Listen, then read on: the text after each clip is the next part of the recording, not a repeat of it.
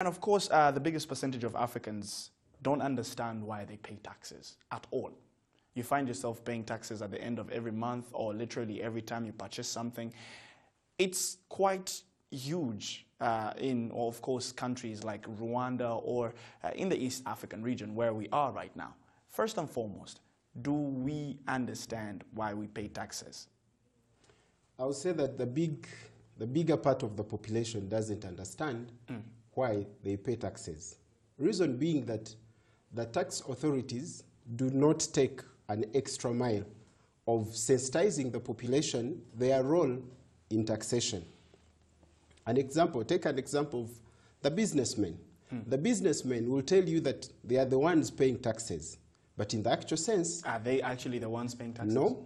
The person paying the taxes is the final consumer. All right.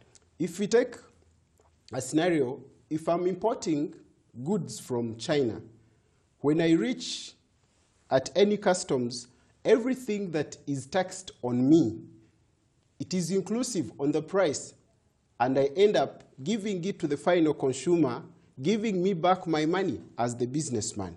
So who suffers the pinch? The person who suffers the pinch is the final consumer, someone who doesn't know anything about taxes, who doesn't know that he or she must keep the government accountable in making the taxes they collect to put them to the good use. There is a lot of taxes that we've heard of course, the corporate taxes, we've heard of excise duty, we've had a lot of them. Kindly just give me a step-by-step understanding of this. Not a very long one, but one that I can actually drive on. I'll give you a simple scenario. We talk about like VAT.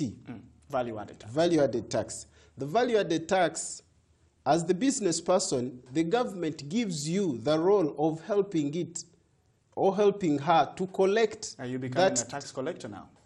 Yes, that is your role as a businessman or as a businesswoman, to help the government collect that tax from the population. That is why that any VAT or any value-added tax that you pay, you keep the figure. When you collect another one from a certain purchase that you're making, you have to less what you paid, and then you deliver the difference. If the difference is on you to pay, you pay. If the difference is that you are supposed to claim, then you have to file the claim to the tax authority, and you're given a refund. This is for the business. So basically, you mentioned something rather very interesting. We pay about 18% in VAT here in Rwanda.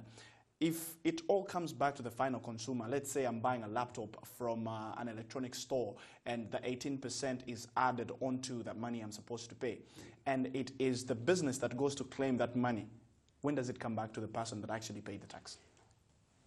The person that pays the tax can only benefit if he or she is registered as a taxpayer who can claim the taxes that he pays. Ideally, for you to understand the tax properly, it is that the government borrows money from you, the population, to use it for a certain period of time. You can go and claim it back if you're registered. If you're not registered, you can't claim it back. Okay. So basically what you mean is that if I bought something and I had a TIN number, they could actually register the taxes on me. On you. And I can get tax refunds at the end of the year. At the end of the year. Okay. So I think this is rather interesting. But of course, we still don't necessarily understand, if I'm a business, what kind of tax am I paying? If I'm an individual, what kind of tax am I paying? If I'm bringing goods from outside Rwanda or from outside the EAC, what kind of taxes do I have to pay? Could you just give me an outlook onto this? I would say that for someone importing goods outside Rwanda, you pay the import duty, you pay VAT, there is withholding tax, then there are 15% of withholding tax. 15% of the withholding tax is 5%, and it varies depending on how you have got. How you have applied with the different tax authorities, depending on the government. It can go to 3%, or it can remain at 5%, or even it can go to 0. All right. Then another thing that we pay, there is another one that was included by the East African community, that infrastructure development tax. It is like 1.5%. So all those are taxes that we pay. Then again, for someone who, like if we talk about, let me say, like CIT, which is like the corporate income tax, it is usually 30%. And this is the 30% on the profit, the net profit that you've made, 30%. If you're making losses, the government doesn't need your contribution of 30%. And to your surprise is that you're even allowed, when you're making losses in the first year, the second year, the third year, up to like the fifth year. But you have to file that you're making losses. You have to file it. The government wants you to be more open to her, to understand how you're performing, because she is a stakeholder in your business. When you make profits, she will take 30% of that you keep profit. on saying she and her, and you confuse me, but allow us to leave it right there. And then move on quickly to one last question that is rather, we can't let you go without talking about it. We just saw the other day, July 1st, Uganda initiated, I think, 0.05 cents, dollars per day on over-the-top the WhatsApps and Facebook and all of this. Rwanda had a new tax law in about January, if not February, where they introduced a new corporate tax, of course. And we've seen Kenya also. Just recently, when they were reading their budget, they had new taxes put in place, all of which are seeking to see how they can actually make more money easily to finance the projects that they have, infrastructure projects, and budget deficits. As of right now, we're still looking at Kenya, Tanzania, Rwanda, all running on big budget deficits. Tell me, is this the best way to do it, or is it actually going to stifle the economy, from your point of view?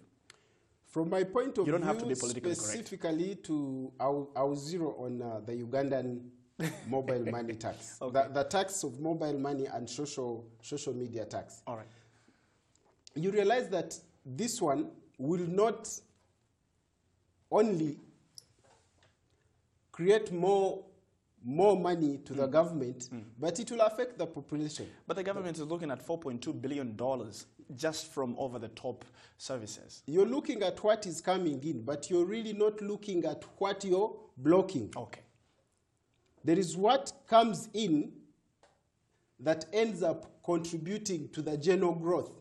And when you block it by just a mere small percentage, others will not perform.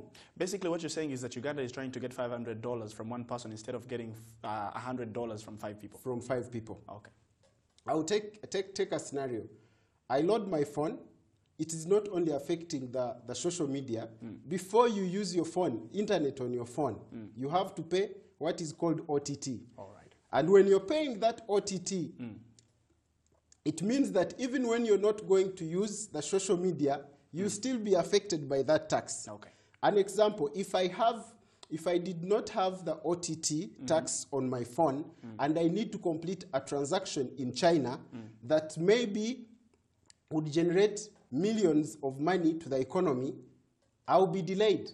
And if someone in China is going to delay by 5 minutes as I'm looking for someone to load for me that money and I be able to transact, I will have failed, because time is money. And as long as we don't save time in the process of anything that delays a transaction, it really affects the economy and affects the business. Brian,